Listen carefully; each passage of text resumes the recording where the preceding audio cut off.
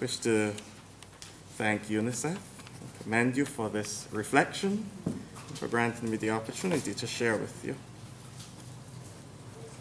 As has been pointed out, no doubt one of the more debated topics in recent times has been that of the discipline of our children. More so, how do we go about it? What methods ought we employ?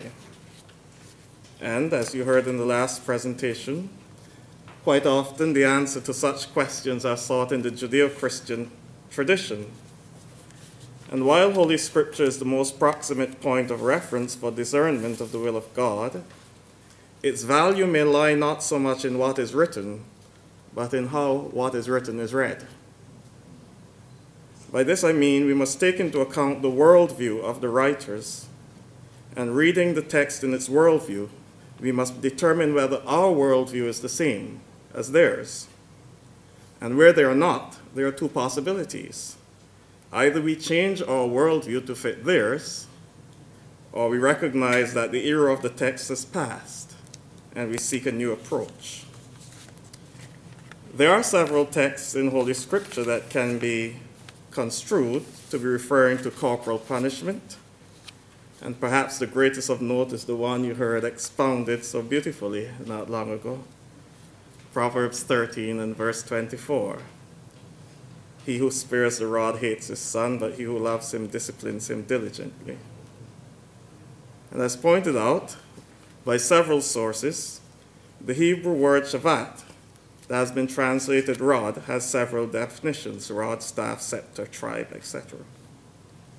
Thus, some interpret the passage as literally meaning to administer lashes, while others interpret it within the context of offering guidance. That debate can be never-ending, with both sides providing empirical evidence as to why their perspective is the right one. An alternative passage from the same text may be helpful. When one reads Proverbs 23, verses 13 through to 14, it says, "Do not withhold correction from a child, for if you beat him with a rod, he will not die. You shall beat him with a rod and deliver his soul from hell." And then we can go further to Proverbs 29 and verse 15, which says, "The rod and reprimand giveth wisdom, but the child left to himself brings his mother to shame."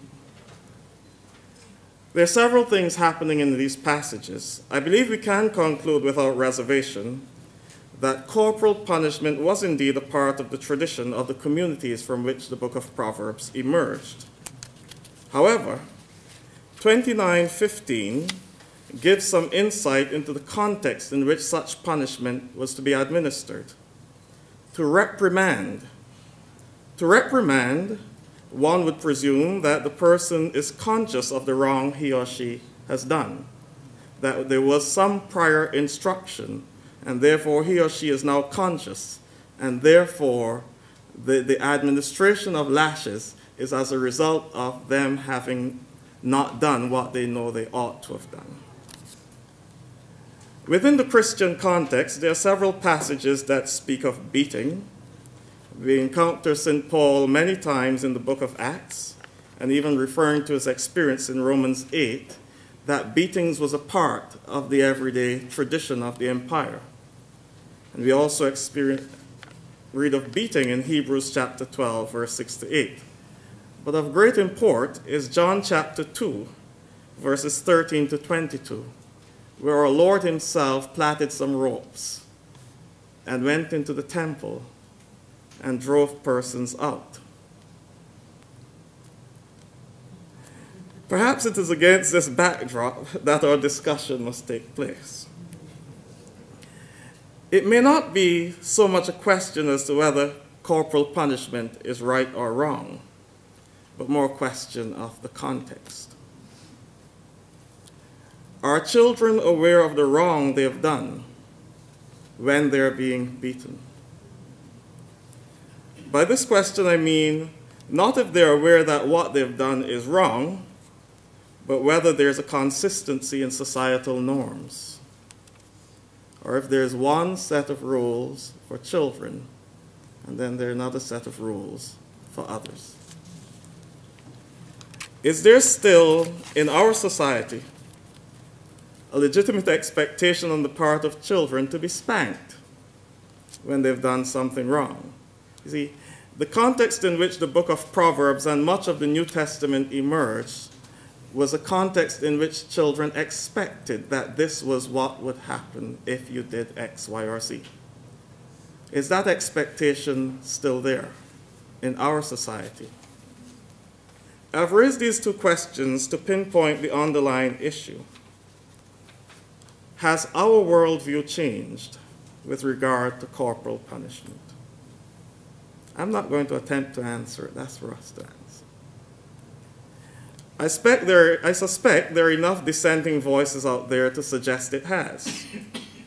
Not that we succumb to dissenting voices, but the very subjects of corporal punishment, as you heard the mighty J not long ago, the children, are privy to the debate that is taking place.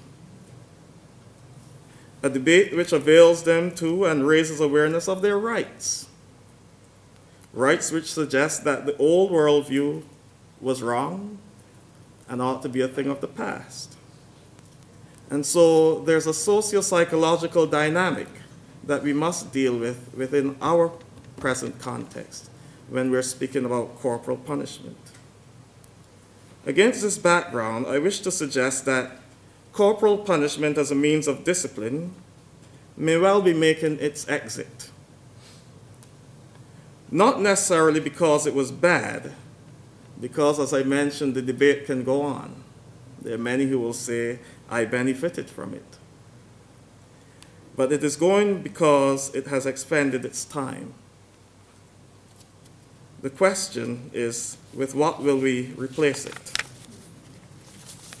Ultimately, discipline is best inculcated in an environment that is more or less homogeneous, ideologically and value-wise.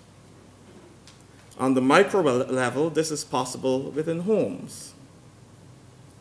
Perhaps, and I say perhaps, in some schools, given the cultural makeup and the social makeup, it is also possible.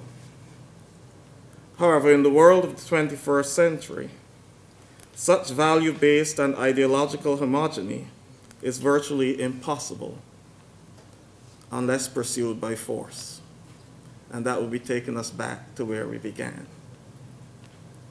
Our debate then is perhaps less about corporal punishment and more about forging the best possible value system for a society that is ethnically, religiously, culturally, and socially heterogeneous. Thank you very much.